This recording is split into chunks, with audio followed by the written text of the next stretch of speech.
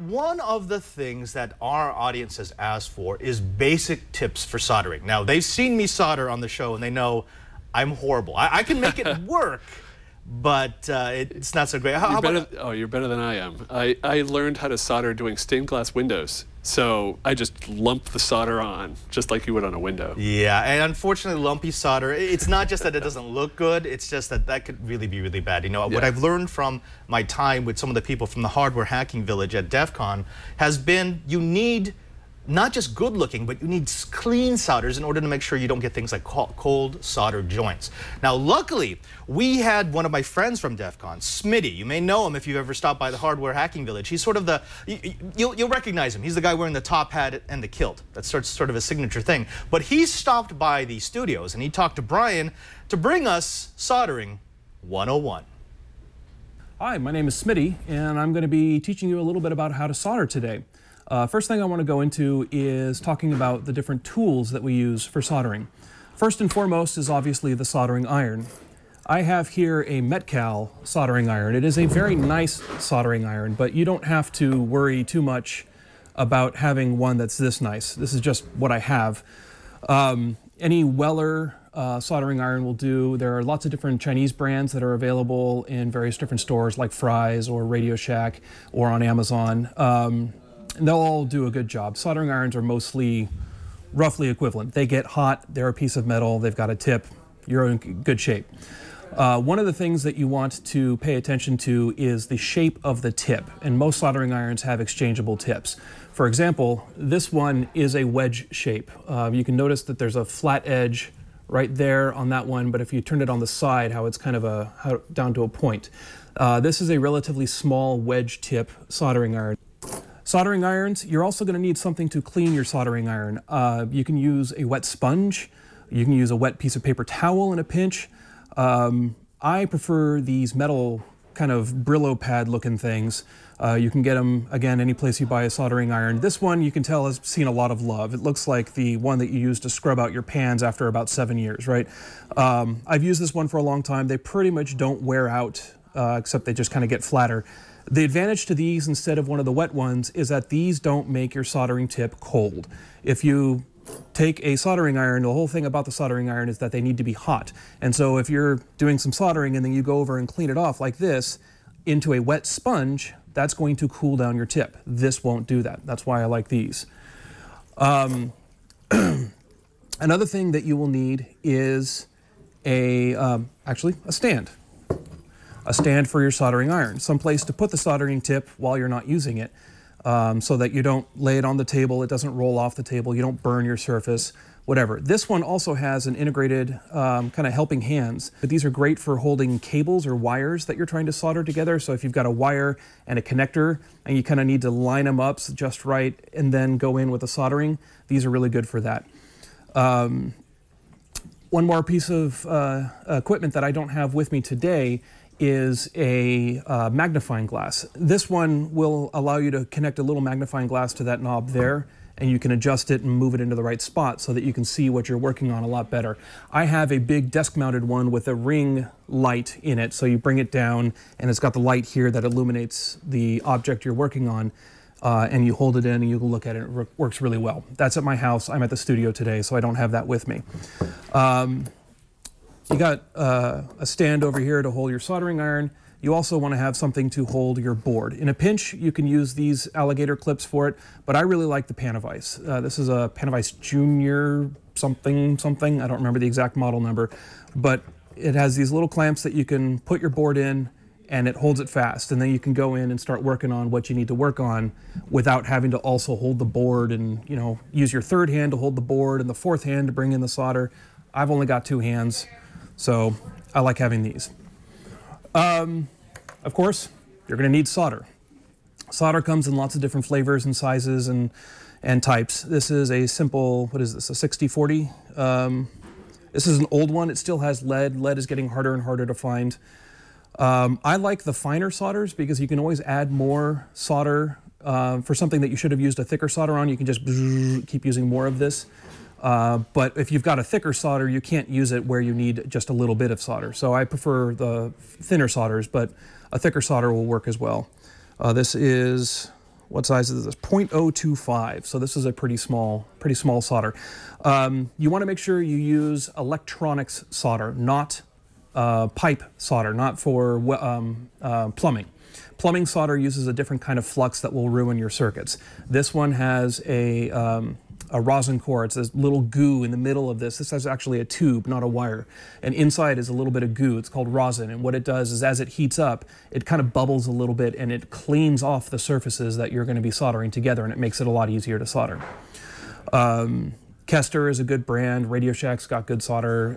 Again, you can buy them, you know, anywhere that you buy the rest of the stuff. Solder Wick.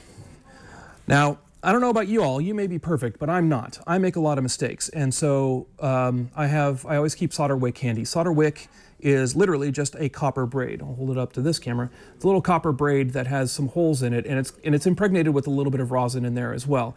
And if you make a mistake, you can go into your mistake, put the solder wick on top of it, push the soldering iron down on it. It will heat up the wick and the joint, and the wick will literally just suck up all of that solder and make the component a little easier to pull out, or a lot easier to pull out. As you can tell, I've got some solder on this one that I haven't cleaned up yet. I make up enough mistakes to have two. What else? Let's see here. Diagonal cutters, very important. Diagonal cutters are nice because they have a flat edge here, and the cutting surface is right next to that flat edge. I don't know if you can see it on that camera, but the cutting surface is right next to that edge. And so if you lay this flat on the board like this and then cut, it will cut it as close to the board as humanly possible. And for surface mount, you absolutely want tweezers. I've got big sausage fingers. Sausage fingers are not good at holding little tiny surface mount components on the board. While you get your soldering iron, that's wonderful. That'll go on the blooper reel. While you get your soldering iron down in there and, you know, hold the thing in there and it gets really hot and you end up with calluses on your fingers, like me. Tweezers are very good. You can get these, I bought mine at SparkFun, actually. These are not the SparkFun ones. SparkFuns are red. But you can get these anywhere you buy the rest of the soldering gear. I think that's about it. I also keep a Leatherman handy. Leathermans are good for, or any multi-tool, are good for bending wires. If you want to make a sharp, small bend in a wire, you can do that kind of thing with any pliers or whatever. They also have a wire stripping section in there. This one doesn't have any insulation, but if it did, you could go in there and just kind of strip it off. They're very handy to use for lots of different things. So I always keep one of those around. Not strictly a soldering device, but multimeters are also very handy when doing electronics works. If you need to test for a solder bridge, you can use the ohm meter on here or the continuity tester, and that will tell you whether you've got a solder bridge in certain places. If you're not sure what value your resistor is, you can use it to measure resistors. This one's pretty simple. All it does is voltage and resistance and apparently capacitance. Who knew? But they come in much more full-featured, complex versions of these that will measure current and other things as well. Today, I'm just going to be using it and demonstrate how to measure a resistor, for example. All right, so I told you that I have a really good soldering iron. I'm going to tell you why this is a really good soldering iron. So the tips are interchangeable. They come out very quickly, no tools required. If you look in the end of that connector, you'll notice that it looks like a coax connector. There's a center conductor and an outer insulator. This is actually an RF soldering iron. It uses radio frequency. One of the advantages to this, you'll notice that I'm touching it. It is cold. It is not hot in any way, shape, or form. I have not turned this on yet today. I will turn this on right now.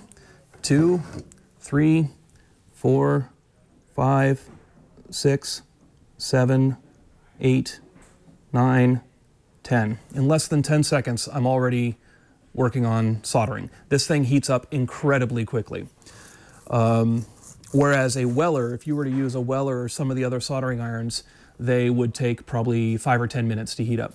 So with all soldering irons, whether they're the expensive Metcal or your reasonably priced Weller or your cheapo Radio Shack, one thing you always want to make sure is that you've got a nice shiny tip. That shiny tip means that the solder is flowing and the tip is working and that you are going to have some good luck making some good clean solder joints. If you've got a dull tip, After you've turned it on and you got it all warmed up, take some solder, melt the solder on the tip. Do not put your hands underneath it because they will drip.